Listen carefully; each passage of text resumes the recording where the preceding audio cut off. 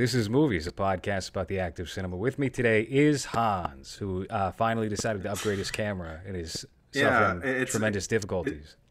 It's very unflattering. You can really see my adult acne now. I'm gonna have to start wearing makeup to not look so fucking terrible and red. And yeah, I'm very self-conscious now. Yeah, but you got a backwards hat on like a cool guy. What is that, It's the because Charlotte Hornets? Yeah, it's because you can really see my receding hairline with this light, so it was just like a quick fix, so that the nice people on the internet don't make fun of me too much. Yeah. No, what you need to do is Zoom has the touch-up filter, and you can add that, and you can look beautiful. You can be like an anime girl. I'm going to do that real quick. A hairpiece? There we go. What? I think you can. Anyway, hey, we got Dalton on the show from the Loud Boys. Dalton, hey. How are you doing? Dude, I'm doing well, man. How are you? Doing very well. That's a perfect hat, Hans. This is your first appearance on the show. We've had your buddy, your co-host Robbie Goodwin, on a number of times. How do you know Robbie? You and Robbie seem extremely different. Two different people. Yeah, I know. It's the Island of Misfit Toys, man. He was I'm trying to remember how we met. I know that when I moved out here, the chick I was living with, a friend of mine, she had known him from LA, and I think she introduced us. And I just remember we would be just kind of the losers at the high school dance, but at the creek in the cave. Oh yeah. Like we would just be the guys like, yeah. And so we just started hanging out, and then he had me on his other podcast. But yeah, we are very, very different people. More importantly, I'm very curious how Joe got roped into that, because you take a look at you two and you're like, all right, well, these are two young men. Then you take a look at Joe and it's like, yeah, he's a young man, but he's not a young man, is he? No, he's a geriatric. Yeah. He's on death's door. Yeah, he's probably closer to Hans's age here. Hans, he's like 48, 49. Yeah. So did he just like groom you guys or what? No, Robbie knew him from San Francisco. I guess, because they're both from like the Bay Area, so they did comedy out there together. And he grew up Robbie and then just brought him along. Yeah, I mean, I don't know. And then I remember, Joe. I think it was just Robbie was doing his other podcast, and one night he had me and Joe on, like two friends of his, and it was like a decent vibe. So we just kept doing that.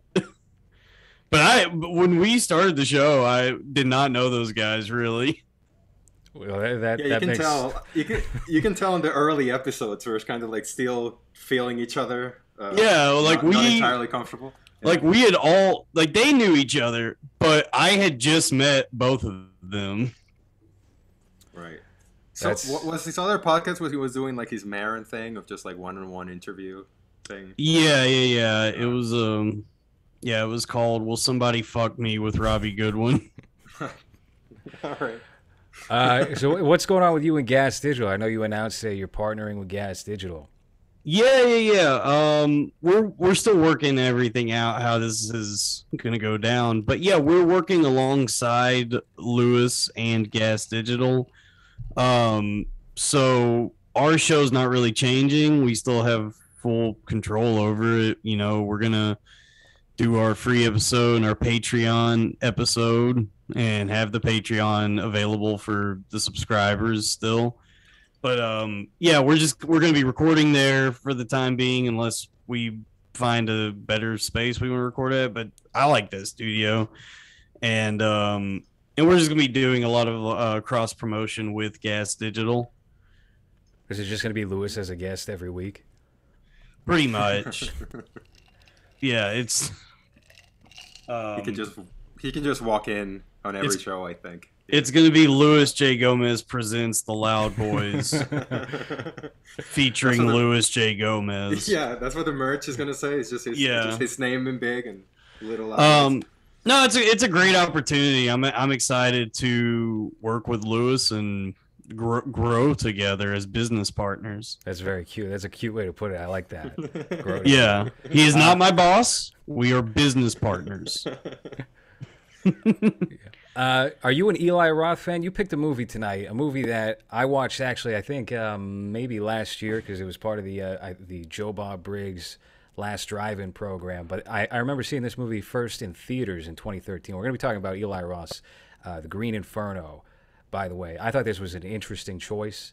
What was the motivation behind picking this movie for the show subject? I do love horror movies. And I originally when Hans reached out to me, I originally pitched Martyrs, and I had seen that, but that's a very, very bleak. I mean, this movie was also pretty bleak, but I just didn't want to watch that one again. So I was like, well, what's a horror movie I haven't seen yet? And I remember Green Inferno, and I do remember as a kid when Eli Roth hit the scene when Hostel came out.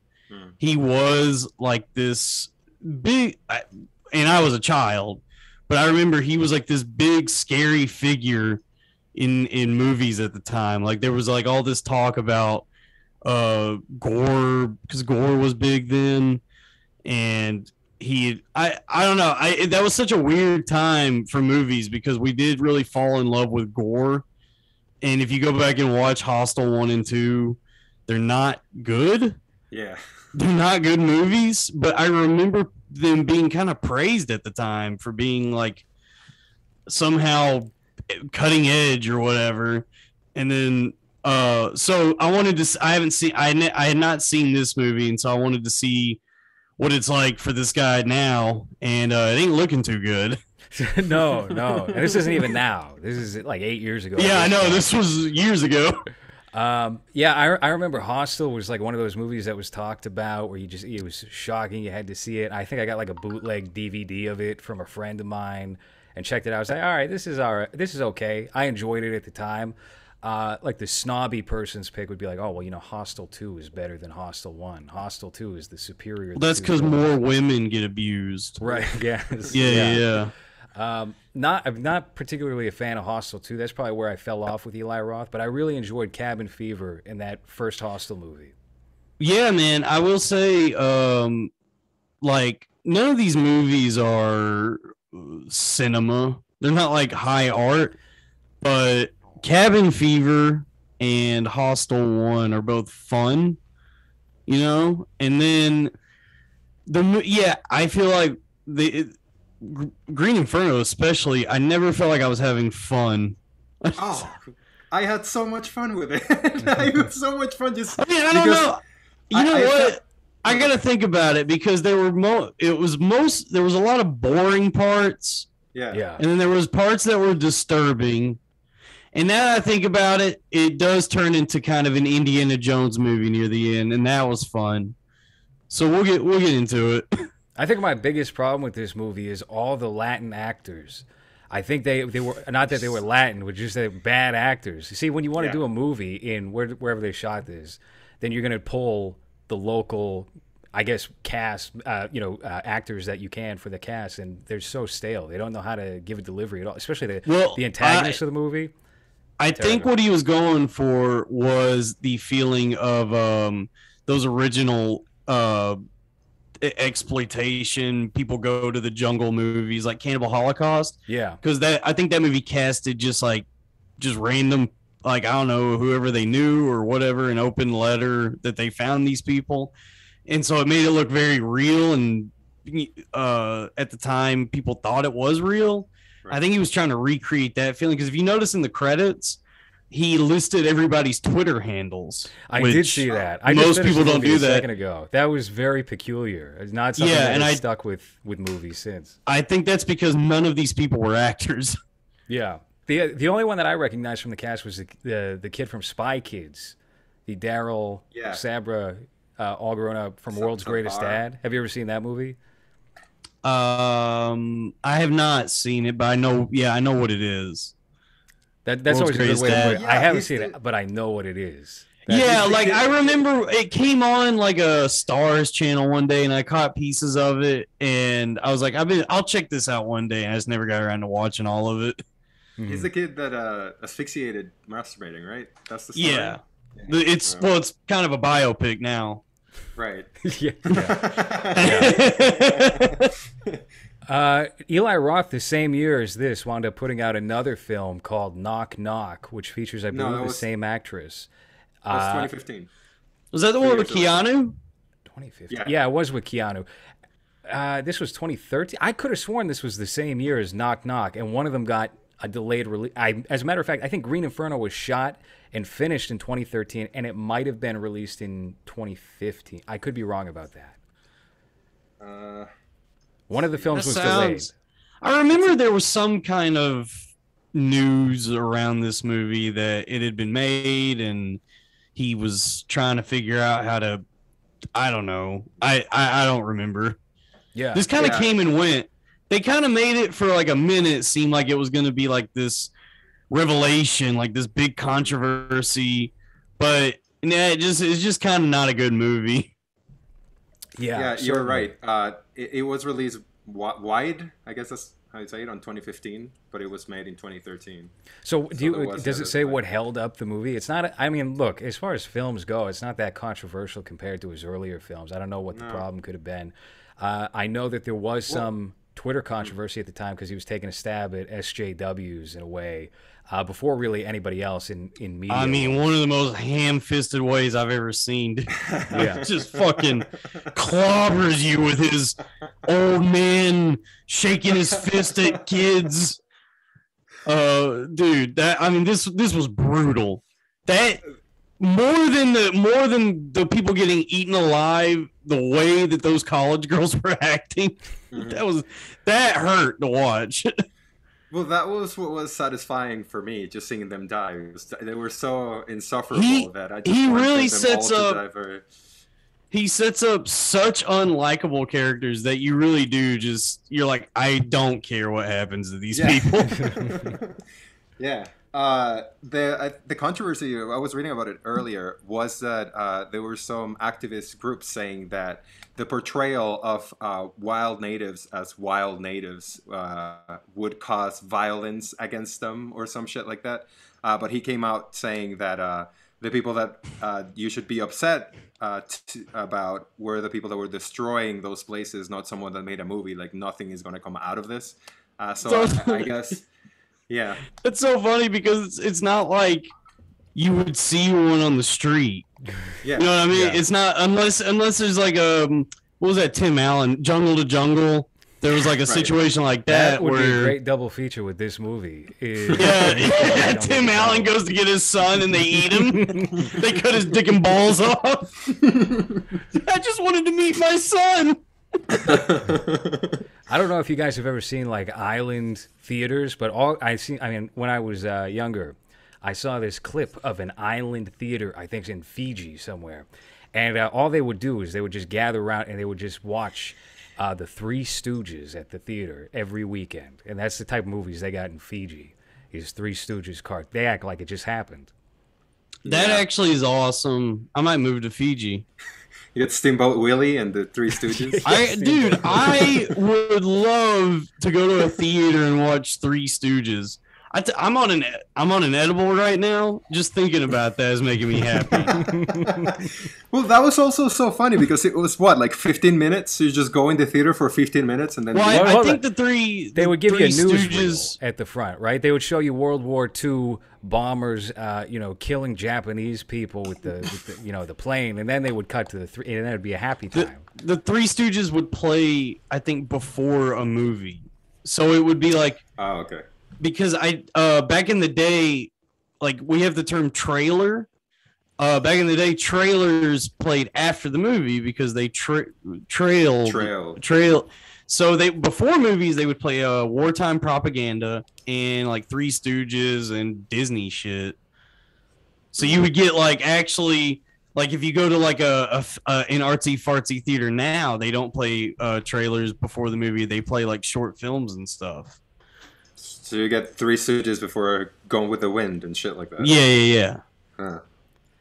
Dalton, have you ever put, speaking of wartime propaganda, have you ever put Jet Li's name into Google? No. No, you should put Jet Li's name into Google and take a look at the first photo of him on Google. It's pretty unflattering. It's Let pretty me see. 1920s caricature. Jet Li. Do I have to Just turn the Jack- safe search off? I don't maybe. Oh my god, dude, yeah, that's Mickey Rooney. Yeah, yes, dude. It looks like Mickey Dude, Rooney at yeah. Breakfast at Tiffany's. Exactly Dude. like him. Yeah, that's wild. That's awesome. That looks like I'm gonna get in trouble.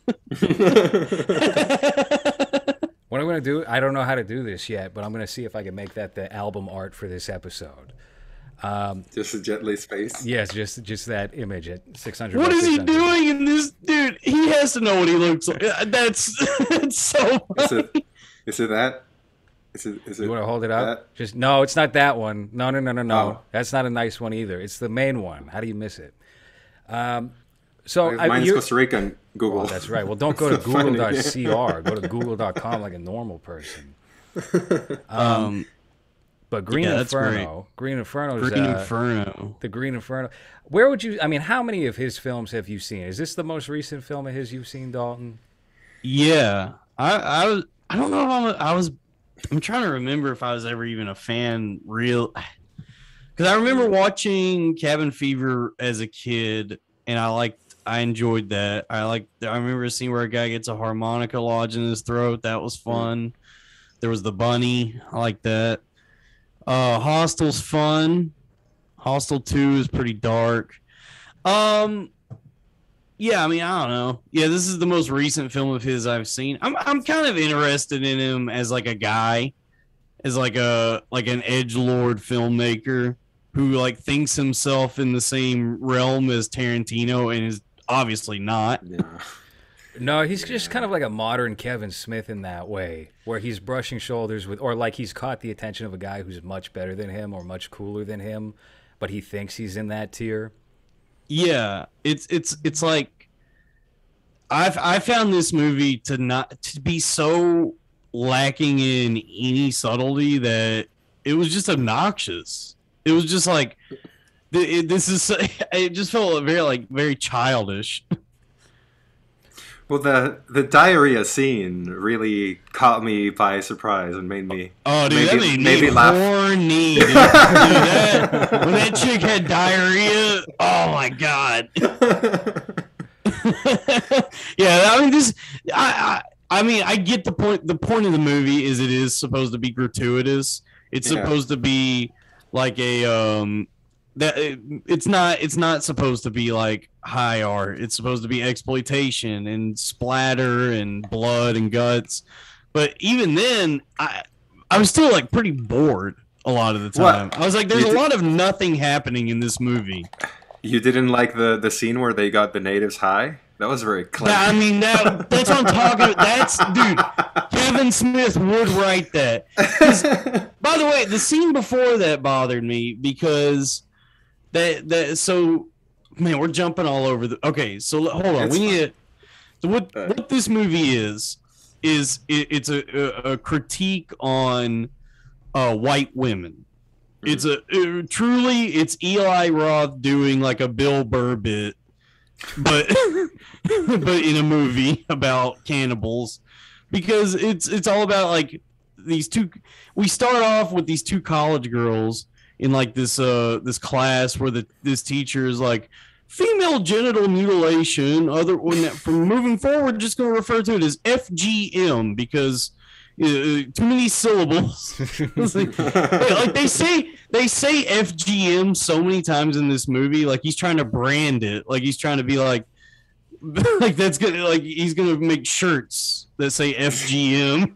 It's gonna stick, yeah. My female genital manipulation T-shirt. Yeah. So this chick hears about clitorectomies in the wild, in the jungles, and she gets all pissed off, and she's like huffing and puffing, and like, how could we let this happen? And the teacher's just like, shit, man, I don't know. What are you gonna do about it, bitch? And it's so like my daddy works for the UN or yeah, your something. dad's a lawyer for the UN. So it's like we're obviously so we're obviously setting up for this chick right away to be an insufferable, just like academic twat who thinks she's gonna save the world by encroach. I don't even know. I don't know. That's the other thing. I don't know who the good guy in this movie is.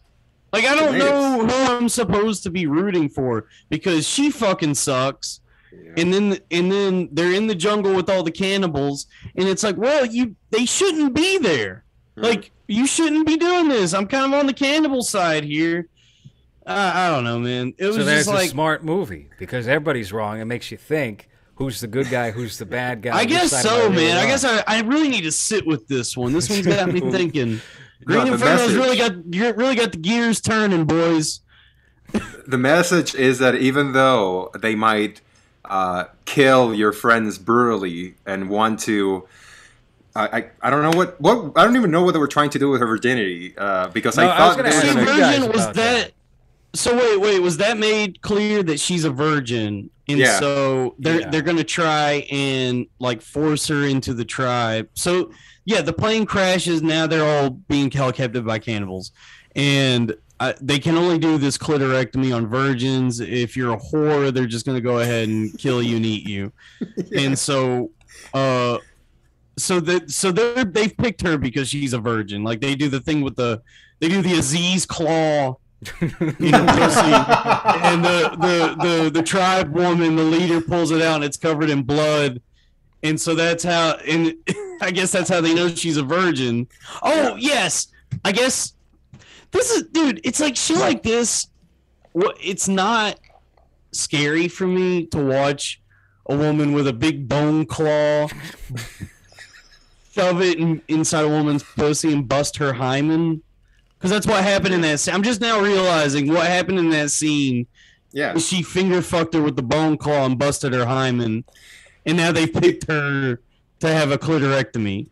Yeah, because she tried with the other two, and the other two were sluts, so they were just like, ow. They were like, oh, ouch. Yeah. Yeah, she put the bone claw in there and said, damn, I could probably fit like 3 more bone claws in the pussy. And so that's not even scary to me.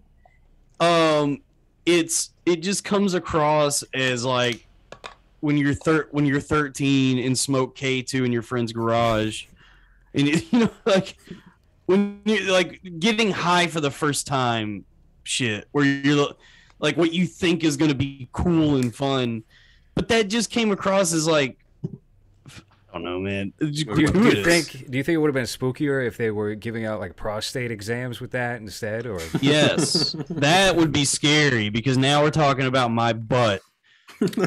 Now I don't want to know some jungle bitch coming in my ass with the bone claw, popping hemorrhoids with a bone claw. You know that fat guy had hemorrhoids for sure. Had hemorrhoids. Dude, that would be a fun scene as they cut their hemorrhoids out and eat them.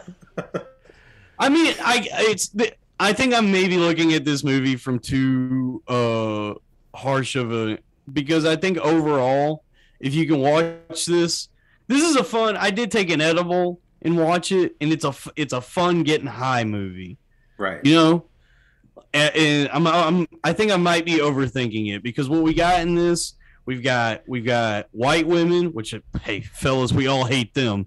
Yep. And what's this movie about? White women sticking their nose where it don't belong and get fuck around, find out. That's what this movie. This is the fuck around, find out movie. Being fooled by a kind of brown guy that has a retarded accent, and that's all they need to go to the jungle to convince all of them that he's hot. I guess. Yeah. Yeah. So after Justine, the protagonist, discovers clitorectomies and female FGM, after she learns about FGM in her whatever class that was, she finds like some guy wants to fuck her and gives her a flyer. He's like, come with me, I work with these activists. And so she goes, and right away, so the leader of this group is this guy Alejandro. Right away, I mean, this dude's bad news. Like, this guy is clearly I mean, I guess that's what's great about this. No. He's clearly a psycho and kind of a cult leader. Right. And I guess this is what's great about this movie is everybody is so surface level that you can just watch them get skinned alive and eaten and burned. And so, yeah. Yeah, they don't give them any depth so that you don't care for them at all, and instead they're just so obnoxious that when you see them getting cut to pieces, you're kind of like, they deserve it. But who's the most intolerable character? Because I think he probably would be in contention for that. We don't see him. As a matter of fact, they added a button at the end because they were so confident this was going to be fire and it was going to get a sequel that never happened, that he's alive. I gotta be honest though, the movie this sets up is more interesting to me because because they go through all this, so their plane crashes over the jungle and people die in the crash. Whoever's left gets abducted by the cannibals, and the entire time they're abducted, this one chick has diarrhea. I get horny, and then the leader of the group, Alejandro, is revealing himself to be like the Patrick Bateman of this movie, just a cold, calculating sociopath, and the entire time he's like fucking everybody over and only looking out for himself. And so when he masturbates at some point, looking at everyone. Just so after staring. So there's a scene. Yeah, so they're all in the cages, and there's a scene with the blonde one. They're all handed like bowls with pork scraps in them, and they eat their pork. You can't. How can you have any pudding if you don't eat your meat, right? And and she looks in the bowl and notices the tattoo that was on her like girlfriend or whatever. And I will say I found this scene disturbing.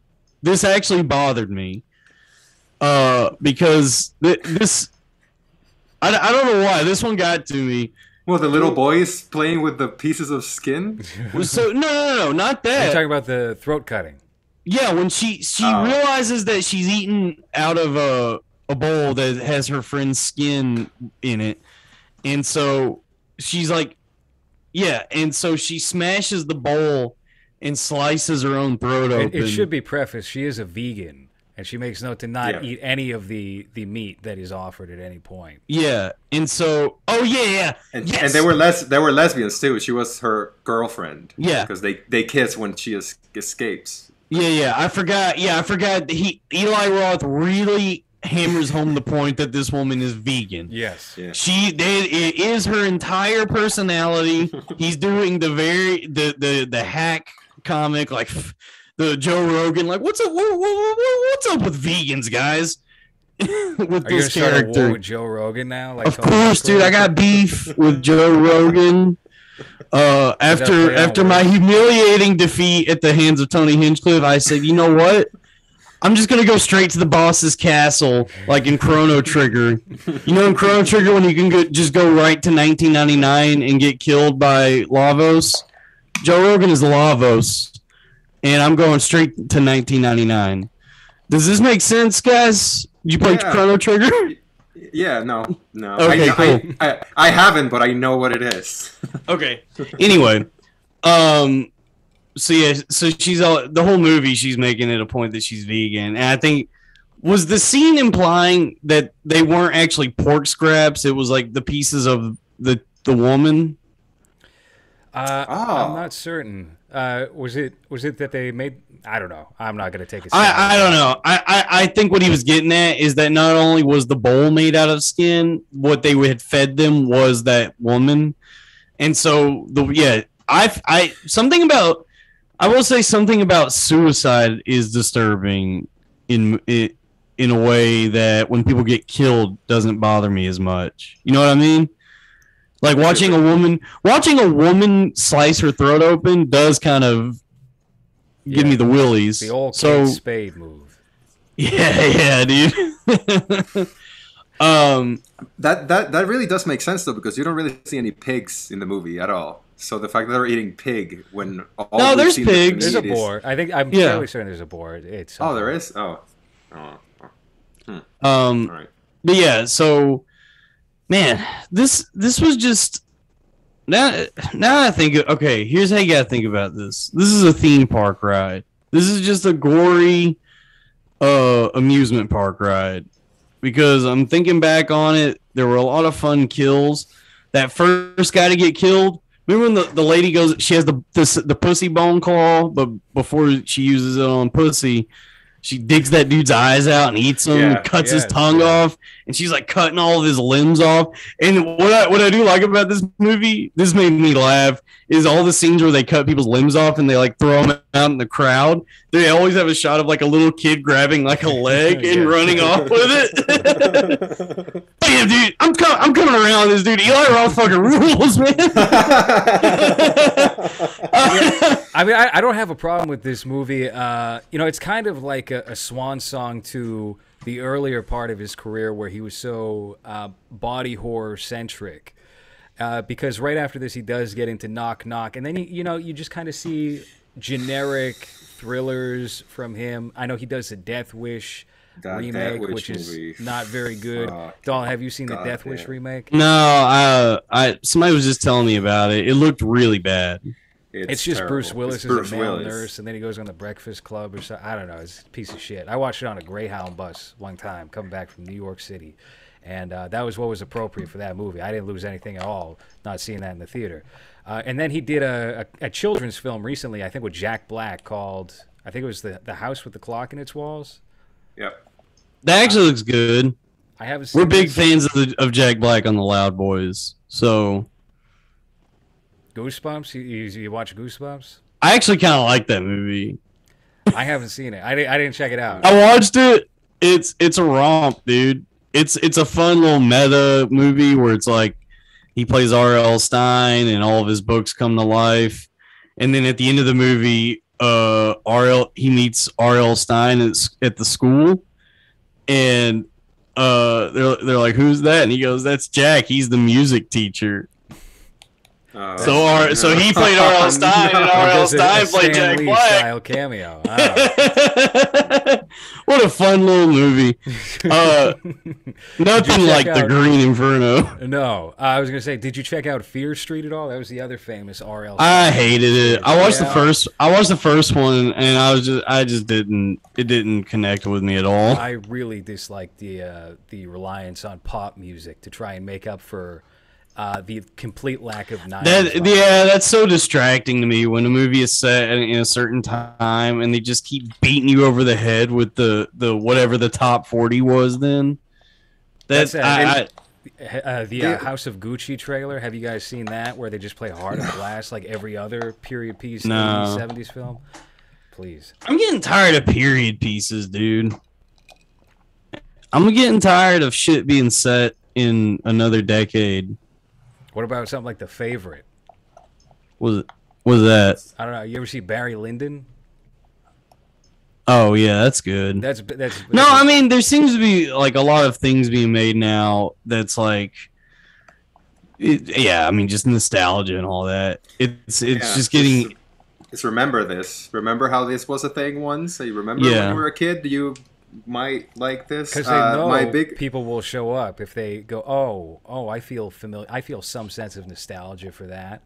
Like that takes the place of quality, and most of the cases of these like recent. And so I will say to this movie's credit, now I'm turning into a real cinephile because now I'm really thinking about this. I will say to this movie's credit, and to Eli Roth, okay, because you guys. Did Robbie talked about Zack Snyder with you guys, right? Always. Every time we've had him on, yeah. You guys are fans of Zack Snyder? Hans loves Zack Snyder. Me, I'm fair weather.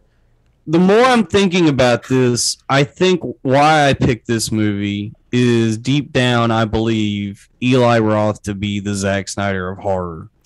Even though Zack Snyder has made horror movies. Mm-hmm. I think You know what? As a Zack Snyder fanatic, I agree with that statement. Because you know what? This movie, for all of its flaws, was made in earnest. You know? It was clearly Eli Roth at a young age watched Cannibal Holocaust and all of those old school cannibal movies, and he loved them, and he was inspired by those films. and he wanted to make his own cannibal movie like that. And I do think there is a sincerity to this movie that you don't find in a lot of movies, and that's you're completely right. A lot of these types of films will rely on tongue-in-cheek comedy that comes at the expense of the film that the people are watching. Like, haha, isn't this a piece of shit? It's kind of a cop-out, whereas he commits to it all the way through and does treat it like a sincere movie, as ridiculous as moments in it may be. So I do think it has that enduring quality to it, certainly more so than I don't know, Hans, give me an example of like a recent horror movie where they do exactly what I just said they did, where they just kind of use the theme of the movie at its own expense to make the audience more comfortable. Oh, Jesus. Fucking recent horror movies? I mean, I don't know. Army of the Dead. Right? That's not a horror movie. I mean, it's just an action movie. Yeah. This is a bad movie, yeah. What about really something like Happy Death Day? That was very successful, right? Yeah, I think Blumhouse really does dig into that probably more than anybody else.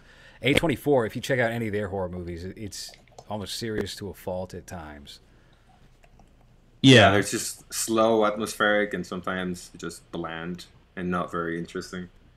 Yeah. Yeah, I mean that's the thing. Not, it's like you got movies like Hereditary and Midsommar and all these like artsy movies, and I love those movies, and the people making those movies I think they were just inspired by different things. And I think Eli Roth was inspired by those same things, but what he was attracted to more was sort of the aggressive, gory, like heightened reality type of horror movies. And that's what he wants to make. And it has its place. I don't know if he's ever gonna make another decent movie, but no, he's kind of hopped into the career trajectory of a lot of those. I don't know how well versed on like 80s horror directors you are, Dalton, but a lot of these guys like a John Carpenter or a John Landis, at a certain point they kind of hopped out of horror, did more commercial friendly movies, and then wound up sterilizing their own style. Like maybe they got bored of doing what they were doing, tried to do something for a little bit of money, then try to get back into it, and it's not really the same thing anymore. So I don't know. You don't really see too many other horror directors that are on that path that Eli Roth, I guess, is on right now. I don't know what he's up to. I know he was supposed to do that Jason Statham movie. What was it called? The Meg, that shark movie. Yeah. And then you check into that film. Whoever wound up helming it, it's just like Chinese. Well, let me say something. Now that this edible is really hitting me, I fucking love the Green Inferno, dude. I really come around. And you know what? I love Cabin Fever. I love Hostel 2. That's it. You can't really go further than that with his. Yeah, I don't know. I'm bad. I'm thinking about it, and it is like there is something about just hyper gratuitous violence. Alejandro says it in the movie. Violence is also good for stress relief or whatever when he's beaten off. Dude, that actually, you know what? I'm thinking about this movie fucking rules, dude, because he's beating off and they're like, how could you be jerking off when they're like cutting every girl's clits off and eating us? And he's like, I need to focus. And then he goads that guy into choking him, and he's about to come when the villagers come up and they're like, oh, and he's like, ah. He gets more into it as he's being choked, too. Yeah, dude. His face is more intense. It's so funny. It's so funny, dude. And before that, we see a woman have diarrhea. This movie rocks, man. And native children laughing at her because she stinks. Yeah. This is just like almost like a tasteless apocalypto. This is like, yeah. You know what happens when a Jew tries to make apocalypto? Because so we were talking about this Alejandro guy is just a total sociopath, and so he's been a dick the whole movie, and so they've captured Justine again, and they brought her. This is where I got frustrated because this movie shows us all the gory kills, people getting skinned alive, chopped up, all this, And the entire movie, they've been telling us FGM, FGM. And so they tie her up and they're going to perform a clitorectomy on her. And he fucking blue balls us with the clitorectomy. They got her tied up, and there's a little kid who the entire movie had this little flute. She's been like being like his Peter Pan. She's like, yeah. She befriends one of the villagers. She's and so he saves her just in the nick of time. Right as they're about to cut her pussy off, he comes in and unties her. And I'm like, why did you take us this far not to show us the clitorectomy? It also doesn't make sense because in that culture that's normal. So why would the kids stop something that for them is normal? Yeah, it's like she somehow broke a language barrier with her little keychain flute and made this kid like love her. She like trained this to keep her pussy alive. Yeah. And so we don't get to see the clitorectomy, and then she escapes and she doesn't. Alejandro's like, wait, he saved me, and she's like, fuck you, Alejandro. And then her other buddy that was alive, they do the ant thing with him that Steve-O did in Wild Boys. Yeah. They like tie him up, and they're beating the fuck out of him, and they cover him in like green sauce, verde sauce or whatever, and they let the ants loose. And man, this was actually a cool scene. I like it when characters do this. I like this better than Suicide because she comes up on her friend who's been bitten by all these ants, and she's like gonna untie him, and he just goes, kill me, and she's like, I don't want to kill you. Dude, I like this better than Suicide because it's more. I don't know. There's more of like a human connection. It's not somebody just doing it and then you're like, what the fuck? It's like, okay, I have your permission. I will guide you into the next world, my friend. I'm enjoying your recreation of the movie more than probably the movie itself, dog. I just watched it right before this, so it's like fresh on my mind. But she won't kill him, and so her little this is where the movie at this point has become like an Indiana Jones movie. Like even the music turns into like boom, boom, boom, boom, boom, boom, like running around the jungle. That sounds more Beverly Hills Cop. Oh yeah. The music really, the music became bum bum bum bum bum bum bum bum bum bum bum bum bum bum bum bum bum bum bum. But cut the pussy off. Right. Cut the pussy off. Yeah, so now it's an Indiana Jones movie, and the little villager boy she's befriended has become the short round of this movie. But instead of being like a cute little Asian boy who, no time for love, Dr. Jones, the little boy is the one who kills her friend. He like slices his throat for her, and the boy says to her with his eyes like, okay, you can go now. I took care of it for you. It's crazy, dude. Because then this is where it becomes like Apocalypto. Because as she's escaping, the villagers are chasing her down, and she runs to like a riverbed, and there's like a blue tiger or something.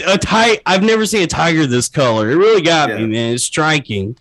It's very dark, yeah. Yeah, and she's facing down the tiger, and it's set up as if it's almost like a trial for the villagers. Now, instead of a clitorectomy, she has the chance to prove herself by braving the tiger. And that is what happened. That's exactly what happens is she faces down she swims across and she's not afraid of the tiger. And then there's all these like Mexicans that have shown up that are shooting all the villagers and gunning them down. And so she holds up her phone, and her last act in the movie is she's like, I've got you on camera, Filmo. She says Filmo because they're all Spanish, and so she's filming it. So she's still gonna be the savior of this tribe. She passed the tiger trial. She passed the trial of the tiger. It's the eye of the fight. She's queen now, yeah. And so now she's protecting the tribe in this moment. And so she just witnessed these people like massacre. They weren't. I mean, they weren't even really her friends. I think she had just met all of these people, so I guess she didn't really have a connection to anybody. It kind of sounds. Yeah, like honestly. Yeah, why not be friends with the tribe? You didn't know these other fucking people. Yeah. It's like you just met all. Yeah, everyone involved. You had just met. You watched them all get killed and eaten alive, and it's like, I don't know. We weren't supposed to be here anyway. I might as well. I'm on the tribe. Yeah, I'm kind of on the tribe side here. It kind of sounds like Ari Aster needs to deliver some credit to Eli Roth with this movie, because that's the same ending as Midsommar. They just make her the May Queen at the end. She embraces the murder of all her friends, and then she's kind of into it. Yeah. Hi. Pretty much, yeah, because that's kind of what happens at the end of this. It's because she's at like a deposition or she's testifying to her dad and other people, and she's lying to them, saying, I never encountered any aggression from them, no hate or anger or violence. And this one guy's like, I say. He had some weird accent. He's like, now they say he's like, now they say these jungle Mexicans are cannibals. Now did you experience anything of the sort while you was down there? And she goes, no, they were very friendly to me and they guided me out of the jungle. So she sticks up for them, and this effectively stops their rainforest from getting bulldozed. And then the movie ends. She lies at this testimony, and then does like a sinister look at the camera, and it's like Alejandro. There's the fake out with Alejandro. Well, yeah. So, I'm thinking, because at first I hated that scene, because I was like, how could you watch all of your friends get eat? Like I don't know, but then I'm like, yeah, you really shouldn't have even been there. You know, this is white women sticking. You fucked around, you found out. I'm telling you, this was fuck around, find out the movie was.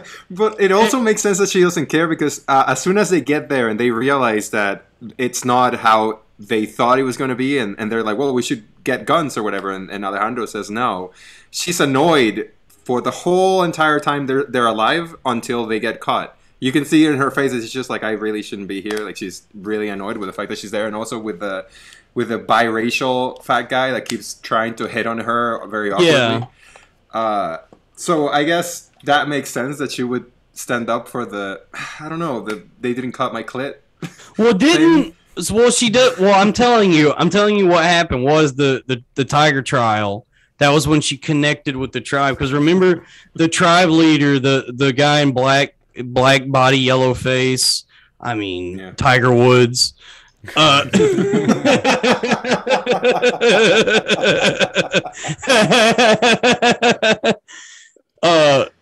and he's got like the dinosaur bone through his nose. He's been shot by the Spanish people, and I think, if I remember right, he actually says, "We need you."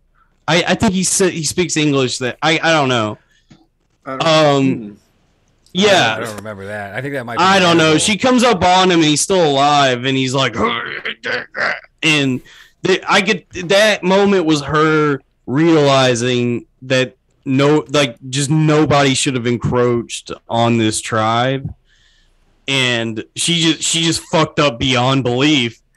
So yeah, I guess it makes sense that she would do what she can to make sure nobody else goes down there and fucks with them. But here's where I get excited, okay? Because we have the Marvel mid-credits stinger where she's walking down the hall, and Alejandro comes up behind her and he goes, "Wait, it's me, Alejandro. I made it." And she turns around, and then she turns into Melina from Mortal Kombat and eats him. And it's a great little jump scare, like a Friday the 13th dream sequence, because then she wakes up and she's had a dream, and then we go back to the credits, and then during the credits, there's the people protesting outside with T-shirts. Oh, that's right. Yeah. That's right. He's like Che Guevara now. Yes, yeah. Alejandro, the pervert sociopath, the guy who's beating off, who got them all into this situation. We didn't even talk about the entire time that they were getting eaten alive and all that, he said like, "This is good for my organization." He was like, he basically said like, "What we are doing here was just basically a photo shoot," and he's like, "This will allow us to do greater things with my organization." And if you haven't seen the movie, he sounds exactly like that. It's an accent from like nobody knows what it actually. Yeah. And so then at the end of the movie, the main character goes out to the window and opens the curtains, and there's like a protest outside.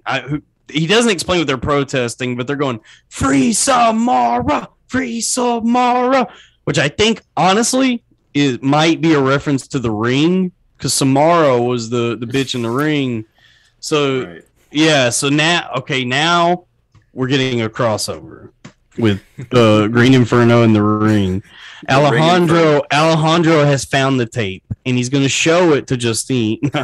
To the natives. Yeah, but yeah, so they're having a protest, and all of their shirts have Alejandro's face on it. It's like a Che Guevara shirt with just another heavy-handed, basically a tweet, but in a movie. Yeah.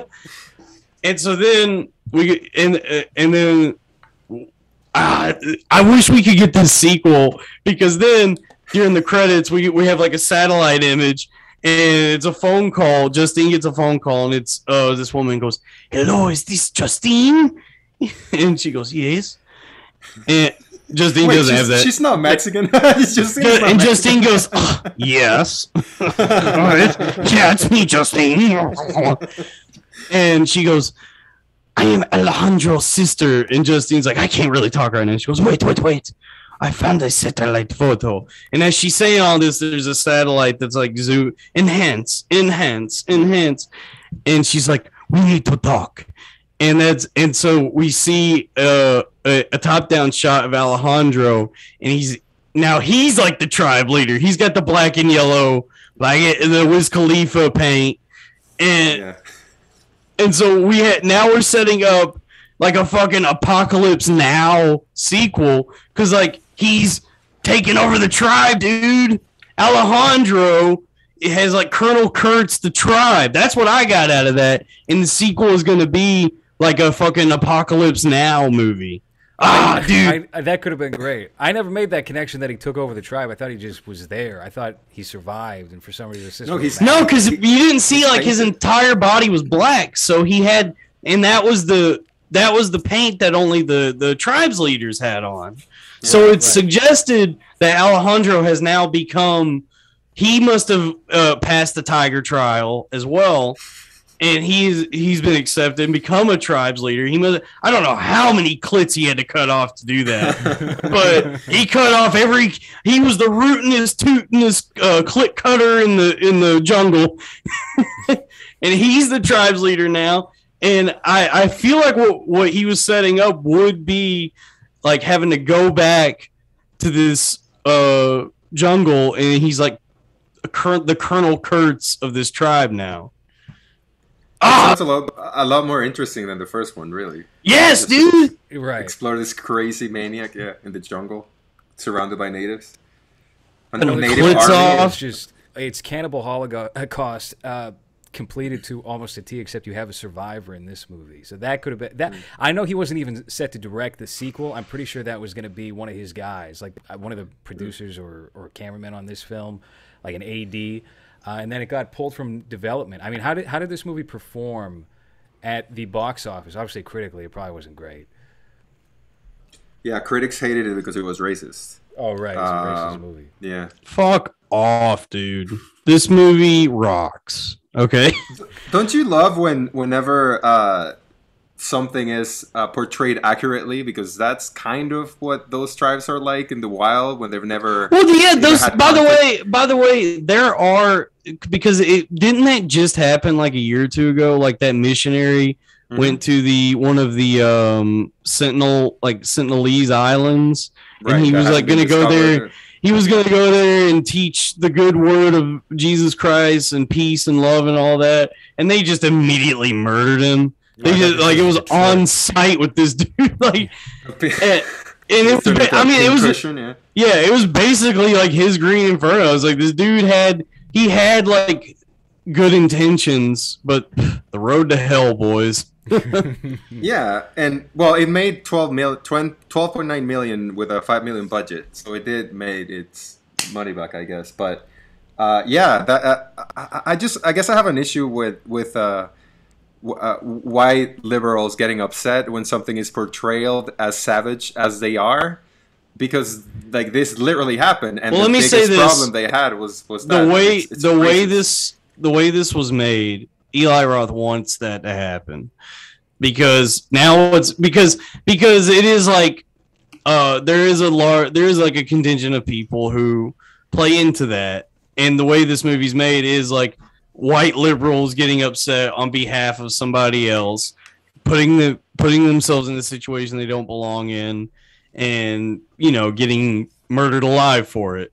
And so then what happens in real life is the same thing, just on Twitter, and that's good for Eli Roth, who's in the business of making edgelord movies. Right. So we agree the that premise of his career was outrage from the very beginning. I mean, even with Cabin Fever. So he's deliberately stirring the hive by making them social justice war. They do a little bit more action than the average social justice warrior. But yeah. In fact, I think where this movie didn't succeed is people weren't upset enough. I think it was just like, at this point in time, Eli Roth had shown us just pretty much he was just kind of playing the hits with each movie, and this just kind of came and went. I remember people were upset for like a day and it was over. There was no real controversy. This didn't go anywhere, and now this movie just kind of exists as like a gross out fun little movie. Yeah, and I think honestly, up until really recently, people haven't been watching it. It's not something that, maybe it's been planted on Netflix. That's where I watched it. But it's not something that's talked about. It's not something that's really beloved. If anything, I think the Keanu Reeves Knock Knock movie that came out the same year is much more interesting and has more sticking power, because he winds up in kind of like a Chris D'Elia situation in that movie. He's been messing around. Yeah, I've heard that movie's good. I've heard good things about that. It's pretty good. I enjoyed it. He sleeps with two girls, and then he finds out they're both underage after the fact, and then they are blackmailing him and hold him hostage while his family's away at his home somewhere, also in this same location, because Eli Roth was in the business of saving money when he made his movies. So they're all vaguely Hispanic. Yeah. Right. Yeah, I think they're Spanish. I think that Ana de Armas, I think that's one of the girls, and I think the other one's the one the star in this one. Yeah. Is this the same girl that was in Once Upon a Time in Hollywood? Let me check. I don't think so. I think this girl plays Leo's wife, and I could have it wrong. Maybe it's just another. Yep. Okay. She plays Francesca something. Oh. Right, she plays Leo's wife at the end of the movie. You know what I just remembered? When Eli Roth first hit the scene and he was like the hot shit in like horror cinema. I remember. Did you guys ever see that movie Slither? Yes. Yeah, that was James Gunn, wasn't it? Yeah. I remember at the time it was Eli Roth presents Slither. He like produced it and he like put his name on it to help promote the movie, because James Gunn was like an unknown at the time. And it's so funny how now it's like James Gunn's just like rocking it over Eli Roth in the industry. Yeah. He got quick to do that. I feel like you have to earn some credibility first before you start presenting films. Because if you look at any of like Quentin Tarantino presents movies, they're all piles of shit. But that was like 10, 15 years after he did. Dude, well, that's the thing. Didn't Quentin Tarantino do that for Eli Roth? Yes, that's how Eli Roth got into it. Yeah, Quentin Tarantino presents Hostel. Right. That's how... that shit is so funny to me, because... If you know movies, if you just like are like us, where like we just are fans of movies, we know what that means. But they only do that for rubes. They only do that for like dum-dums who just see a name and go, I know that guy. This must be a movie he made and is good. And it's like, no. That guy had nothing to do with this. allowed Buddy. them to put his name on it. Yeah. It's his friend with a recognizable name. That's it. Yeah, and that's how we get this world now where Eli Roth thinks he is on the same level as Quentin Tarantino. Which is a director we were talking about recently that he should not be doing this guy presents whatever because he doesn't have enough movies. LowRes, do you remember? It probably wasn't Eli Roth, right? It's somebody more No, it recent. wasn't. Yeah, it's like a horror director, but Fede Alvarez. I think it was. Right, he did Evil Dead Yeah. and he did Don't Breathe, and that's about it. And Fuck, dude. I tell you what, though, solid movies. Have you seen the trailer to Don't Breathe 2? No. I fucking love this. Hey, hold on. Did you see Don't Breathe? Hold on. Wait, hold on. How long? How much longer are we doing? I got a low battery warning. I just need to go get my charger. However you're good for, really. All right. Let me go get it, and then we'll rock it for like 10 more minutes. All right. 1 second. Yep. Fede, what is your gripe with Fede Alvarez anyway, Hans? I just don't really think he should be presenting anything because I don't know. Like his movies have made money again, but I guess Evil Dead is my biggest problem. That I just don't like that movie. I don't like what he did with it. But I just feel like if you're going to be presenting things, you should have more than 3-4 movies. You know, not just a couple of hits and that's it. Well, do you just not like the Evil Dead movie because it was serious? Like it was a serious send up of the films? I just don't. It didn't feel like an Evil Dead movie to me because it didn't have any of the elements of those Evil Dead movies. So if it was called Evil Cabin, it wouldn't have changed anything. Or Evil Book, you know, the connection there was very shallow, and I'm a big fan of those movies. But they had Bruce Campbell at the end in front of his famous car, and he says "groovy," and it's cool. Everybody in the theater was clapping and cheering, and everybody was having a happy night because of that. Yeah, the universes were connected. Yeah. What did you think of that series they did for Stars? Oh fuck! It was fun. It was, well, I guess what you would expect for an Evil Dead series where he's old now. I'm not a huge fan of what the new ones sounds like, where it's just Ash's daughter or something, and it's her story now. About this movie. It's going direct to HBO Max. I mean, they just decided to greenlight 10 movies for next year because I guess they're going to stick with this rollout method that they've been doing, and I don't mind it, but I think if they start thinking with that in mind, as opposed to just like, well, whatever theatrical movies are going to get dropped on there each month, they're going to wind up being piles of shit like Netflix has done, like Amazon Prime has done. It's going to go down a dark route. Are you going to watch Suicide? Should we do a show on the Suicide Squad, speaking of James Gunn? Sure, I guess. I don't know. It's been getting a lot of really good reviews, but I don't trust early reviews ever because they're bought.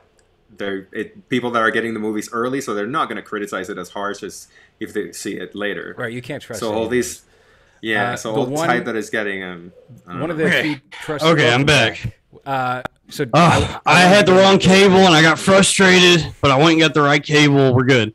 All right, what were you guys talking about? Yes, Don't Breathe. We're just going to talk about Suicide Squad real quick, though.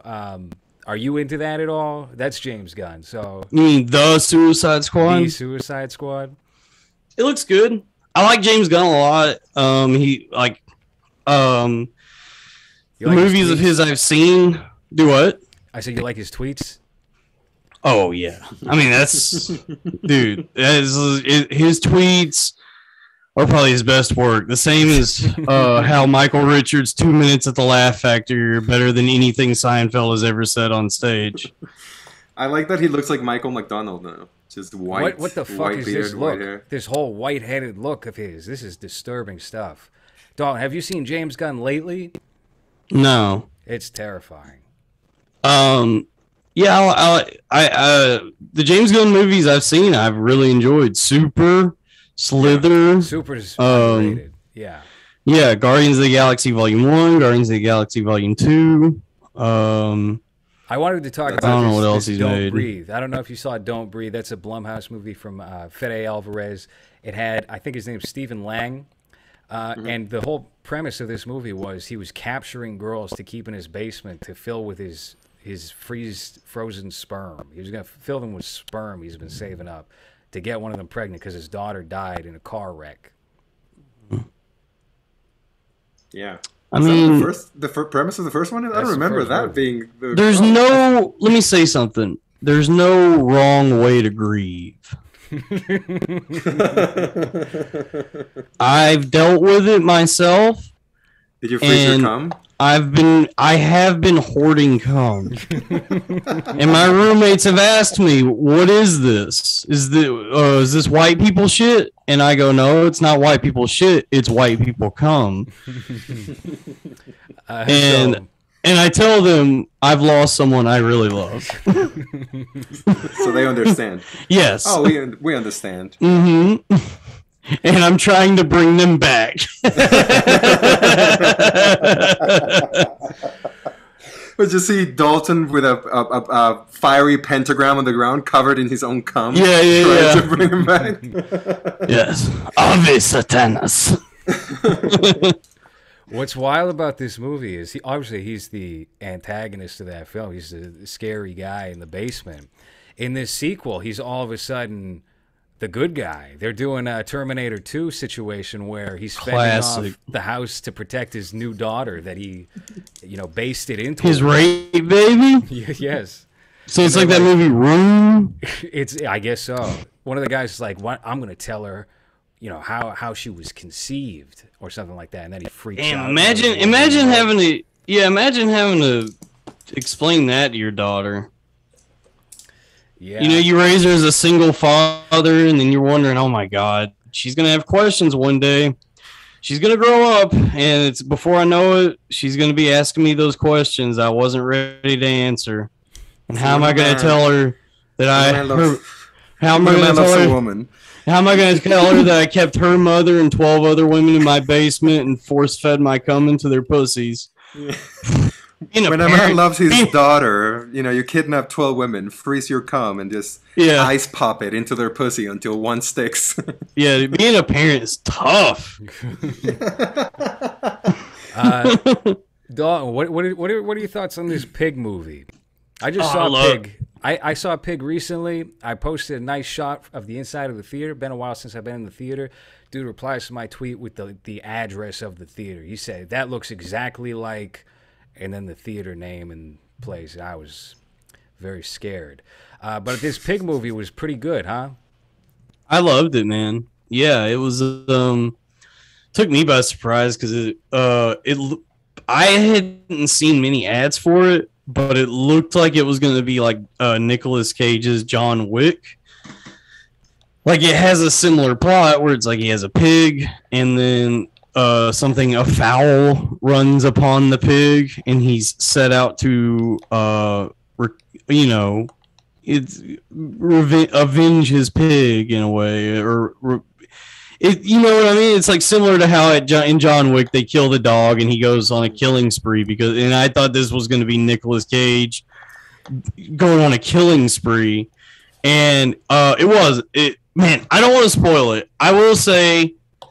You got to go in as cold as possible, and it's a wonderful, quiet, beautiful movie. It's a lot sadder than I was expecting. It's also thought very, very, very sad. John Wick gets you pumped. Dude. John Wick is the Green Inferno to this movie. Dude, At all times, I was expecting him to do exactly that, just go crazy because everyone's just fucking around with him. He's so restrained, man. I don't want to, because this is a movie that very rarely, and this is part of the movie, very rarely do I care about a movie so much that I don't want to ruin it for anybody. How about this? There's very few things we get to care about in this life. If anybody who hasn't seen Pig does not want to be spoiled, just jump out right at this very second. Say goodbye to Dalton. That's the end of the show. All right, let's talk about Pig. This pig fucking dies. Alan Arkin kills the pig. It's sad. It's very sad. Shit, that was Alan Arkin? Yes. Damn, dude, they made him look so Middle Eastern. I thought that was just like some Arab guy.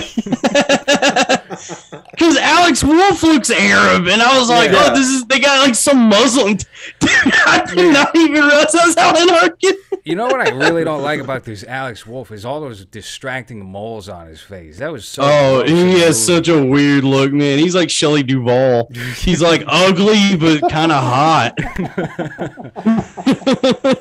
That's an apt comparison. Yeah, and he's I like how he goes on kind of a he doesn't go on really a journey, but he goes through like a character evolution where he's a try-hard, and he's at least less of a try-hard by the end of the movie. He feels a little more secure in himself, maybe. Well, it's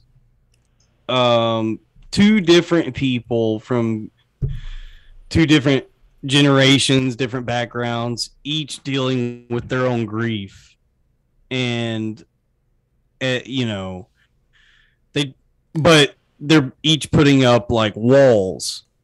They're like guarding themselves because grief is consuming them, and then circumstances make it so that they each have to start tearing down those walls and really find a way to move forward and find some kind of purpose in life, something to care about. Man, I'm gonna get sad, guys. Did you cry? Did you cry when the pig was revealed dead, Dalton? Of course, dude.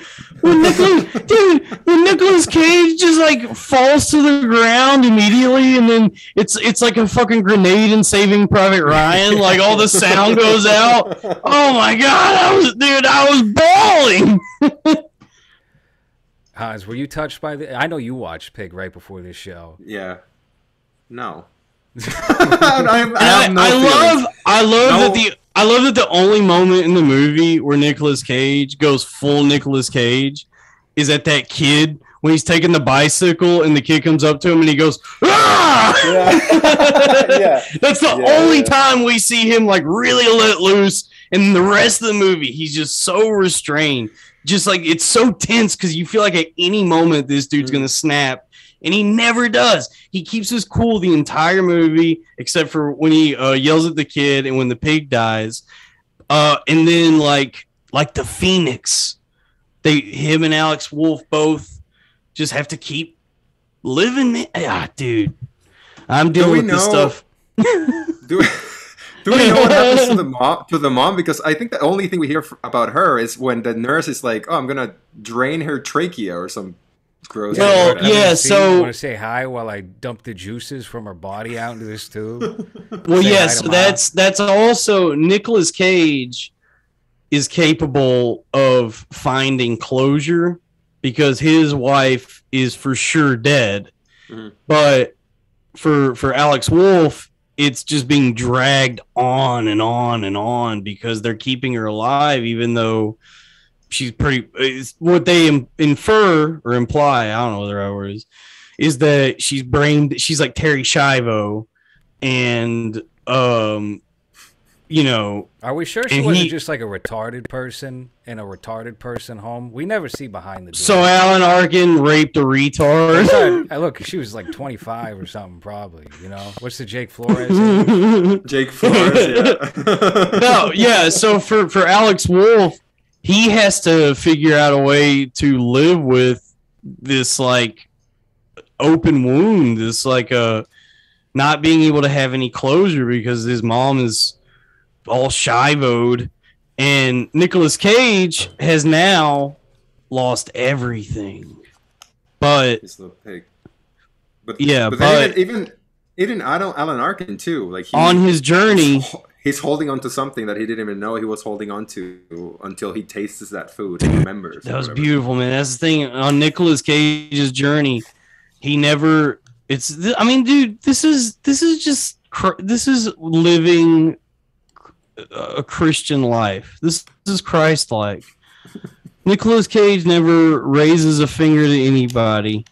All he wants is his pig back, and all he shows to anyone in his path is compassion and kindness. Even that chef, like that scene with that chef, Nicolas Cage destroys him, but it's like the nicest, most kind thing he could have done for that guy, because he reminded the guy of his like humanity. He reminded the guy like, you're not you're living a fake life. You're not doing what you want. Like, this is all fake. You just got comfortable in it. Oh my God, guys, what are we doing? What are we doing? About Pig tonight. We should have, man. I mean, it's funnier to talk about like a kind of a bad movie and then fall in love with it. I just love Pig. Really spoke to me because I'm like, I'm dealing with this stuff right now, and it's like it was just such a great cathartic movie for me. I was watching it with my mom, and at the end, she was like, "Wait, they're not even gonna give him like a little pig to train?" Like she was expecting that at least. Well, no, because ending at the end. Well, because he says, "I don't need this pig to hunt truffles." He's like, "The trees tell me where they are," and man, I got this is gonna. You know what the ending of Pig reminded me of? We'll get out on this. Did you guys ever watch? Did you guys ever finish Samurai Jack? No. So season 5 of Samurai Jack is very similar to Pig. Could you expound upon that? Yeah. Because Samurai Jack is this very tragic character who continually has everything taken from him, like Job in the Bible. And season 5 of Samurai Jack, you think he's gonna get a happy ending, and he doesn't, because the police raided the massage parlor. Hey, folks. No, the way it ends is he loses everything. Like, he's completely alone, and he's like saved the day. He's been through all this journey, but he's like completely alone, and it just ends with him. It ends very similar to Pig, where he goes and sits down and just looks up at the sun, and it's just like, tomorrow's another day, you know? Yeah. So check out Pig and check out Samurai Jack. It's a good Excellent. All right. Well, I think we'll close out on that note. So, Green Inferno, are you officially turned around on this? Would you recommend Green Inferno? Absolutely, dude. I fucking love Green Inferno, man. Man, thinking back on it, it's such just a fun getting high movie, man.